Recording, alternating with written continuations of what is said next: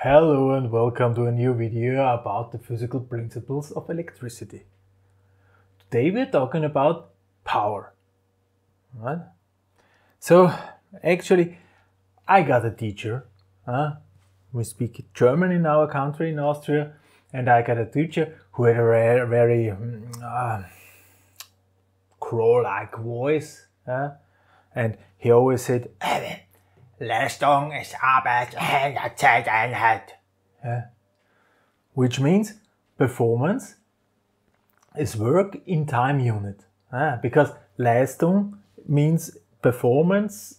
Performance and power, I have the same word in German, it's called Leistung. So we're talking about the physical form of power now. So we're talking about work by time unit. This is what he tried to say to us. We never understood that back in the days.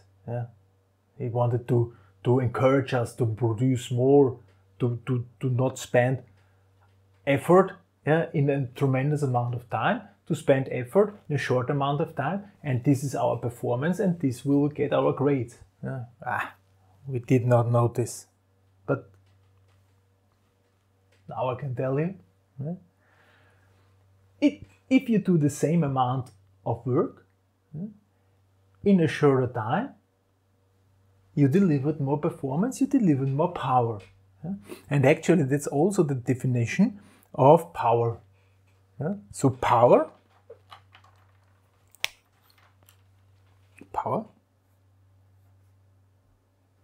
equals work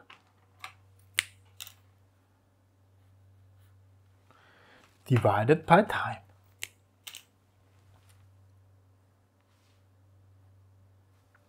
So the unit of power is one joule per second.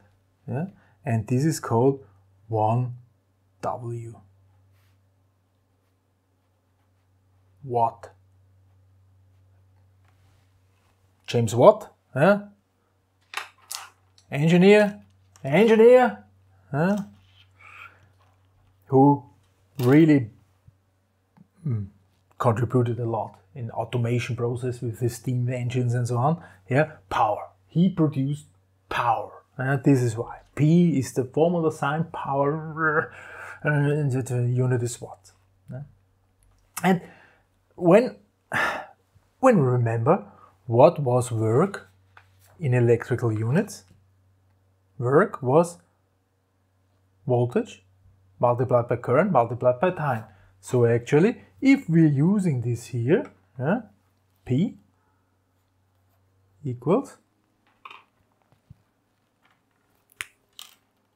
voltage multiplied by current multiplied by time divided by time,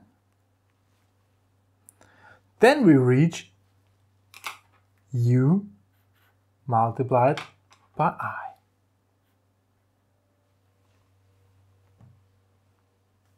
Pui! Actually, this is the formula most of the people know. Power is voltage multiplied by current. P is U mal I. P is U multiplied by I. And then they say, okay, the work equals power multiplied by time. This is the usual way, okay? Because we usually have here, and this is also where the units coming from. We usually don't talk about the joule. We talk about a watt second. Because one joule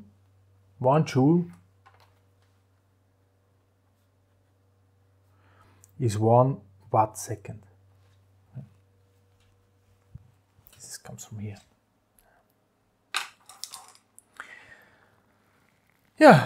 Last time we talked about this heating, and we calculated here, and I said, okay, U this E was 9 ampere and the U was 220. So we are calculating now the power of our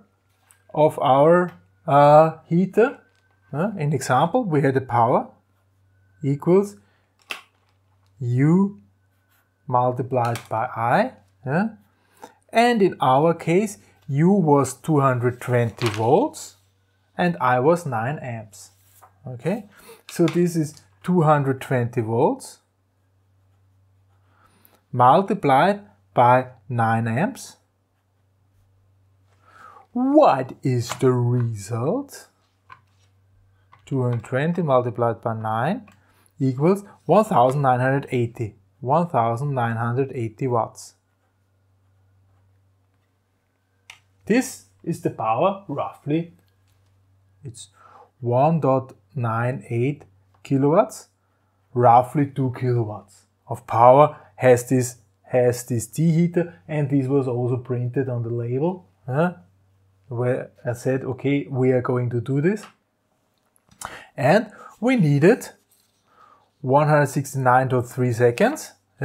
So the work which we were producing, I will write it here, work is P multiplied by T, and we have this 1.98 kilowatts multiplied by 189 seconds, is multiplied by 189 seconds. We consumed 374,220 joule at watt seconds. Watt seconds. And this is 374.22 kilowatt seconds. And how many kilowatt hours are this? I have to divide by 3600, because 3600 is how many seconds are by hour. So I will divide this by 1000. Then we have kilowatts. This was not a division. Then we have kilowatts. This is for sure wrong. I will make it 1.98 multiplied by 189. That was correct. Divided by 3600. So we are using 0.104 kilowatt hours.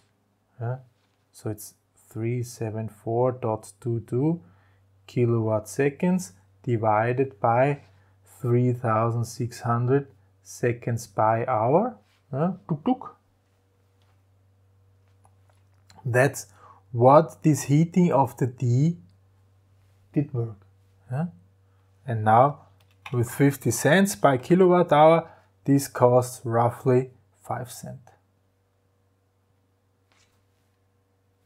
Because current electric power is really expensive. Let's hope. So boiling 1 liter of tea, 5 cents. Yeah, so that's power. And if we take into account our Ohm's law, by the way, Ohm's law is important. So U is R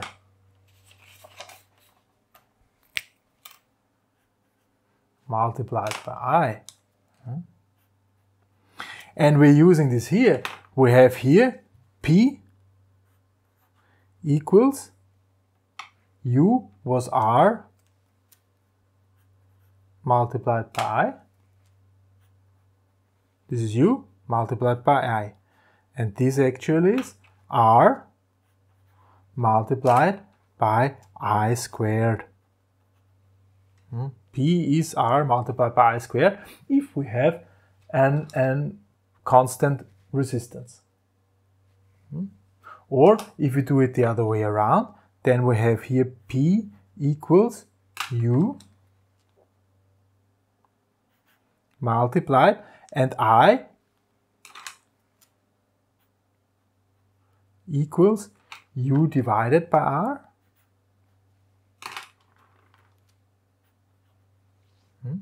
So here multiplied by u divided by r. So now we have u squared divided by r. These are also two typical variants if the load burden is behaving like an ohms. Power. Yeah, that's power. Power is work in time unit, and in electrical units, P multiplied U is multiplied by U multiplied by I, and the rest with the Ohm's law is self-explanatory, I would say. Yeah. So, unfortunately, power does not mean power. This means if I'm sending somewhere power, we have seen this. Yeah. Actually, we calculated the water uses 335.2 kilojoule, yeah? And we consume 374.22 kilojoule, kilowatt seconds. There's a difference. So there's an efficiency involved. So this is the thing we're talking next time. Next time we're talking about efficiency. How is it defined? How can we deal with this behavior that I always need more power than I can use? Some say there's never enough power. Well, we will see. We'll see about that. Next time, efficiency. For this time, thank you very much for listening. Goodbye.